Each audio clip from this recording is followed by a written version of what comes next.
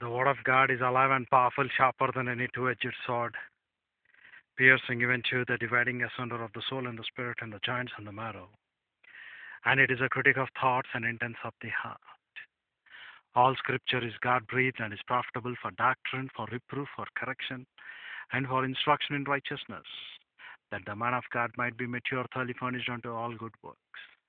Study to show thyself approved unto God, a workman that needeth not to be ashamed, rightly dividing the word of truth, or accurately handling the word of truth. Dear brethren, we have a great lesson to be learned from Amos 3:3. Can two walk together unless they have agreed to do so? Exactly, it is applicable for us when we and Lord God the Holy Spirit make an agreement to get into the fellowship of Him, to learn the word of the Lord, so that we can be a great masterful men to the faithfulness of His word, and establish our throne in truth, and execute righteousness and judgment. That is, executing righteousness plus justice is equivalent to the holiness of our Lord.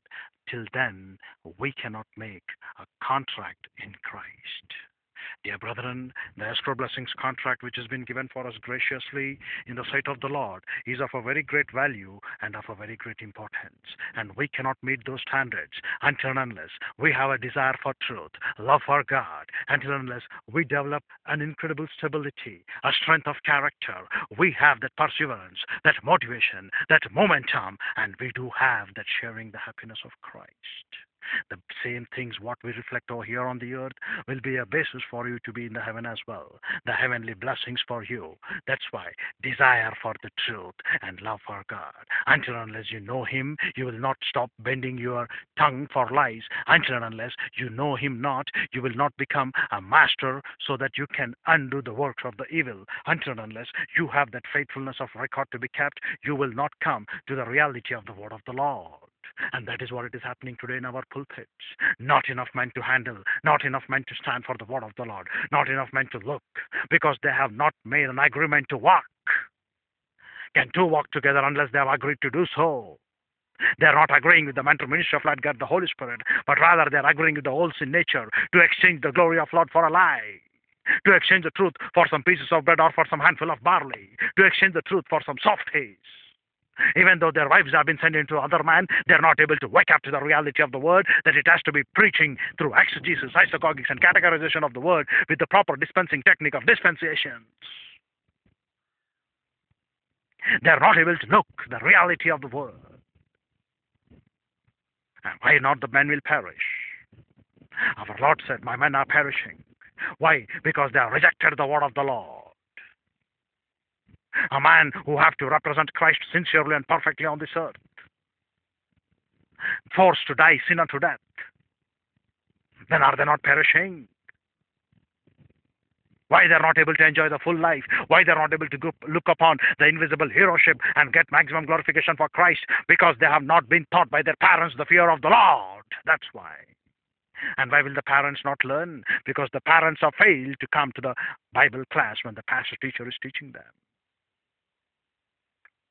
They need to learn from a bona fide gifted pastor teacher so that they can understand their responsibilities and duties towards their children. It is not just a joke to get married to raise children. Even animals do that. Even animals are giving birth in dozens. But to get one child in God is of a great pain. And that's not possible until unless they make an agreement. Until unless they make the reality of the word to be number one priority for Bible doctrine. And how they can become faithful, how they can become not just faithful, master in faithfulness towards God, and establish the throne in truth. But we make a better agreement in our lives with the old sin nature rather than making a better agreement with Lord God, the Holy Spirit who indwells in us. If we are making our agreement with Lord God, the Holy Spirit, our deeds will be clearly manifested in the Spirit. And since we are not making our agreement with Lord God, the Holy Spirit, and making with the old sin nature, our deeds are evidently clear.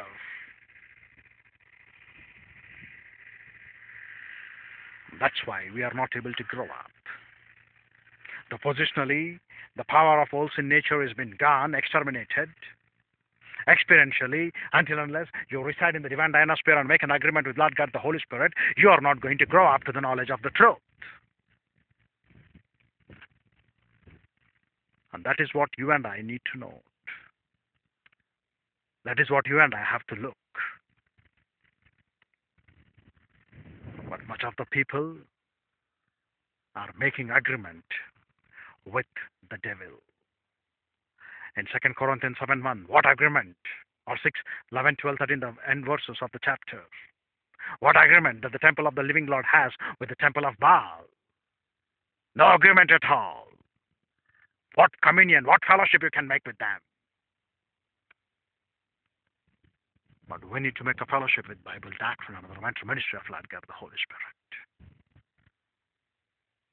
And if you are not, then never in your life will make to become faithful, far less you can become.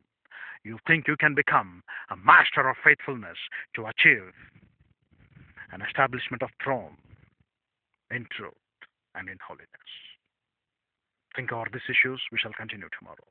Father, we are grateful for the privilege that was given to fellowship with through the word. Help us to make an agreement with thy ministry of Lord God, the Holy Spirit, at each and every millionth of a breath that we take, so that we can praise thee to the praise of your glory in your grace.